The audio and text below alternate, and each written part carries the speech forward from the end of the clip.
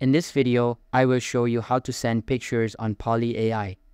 Make sure to watch until the very end to make sure you don't miss out on any of the important steps.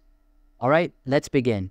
So you may have seen in some ads of the poly.ai app that sending pictures is possible. However, as of right now on the mobile or on the web version of this app, as you can see, I'm going to head in my chat over here. Sending pictures isn't possible, so you can click this kind of addition over here on the right, and you can see there's no option to send any images. You can only restart the chat, delete the chat. You can see the memory over here. You can check the mods, add mods, or create mods.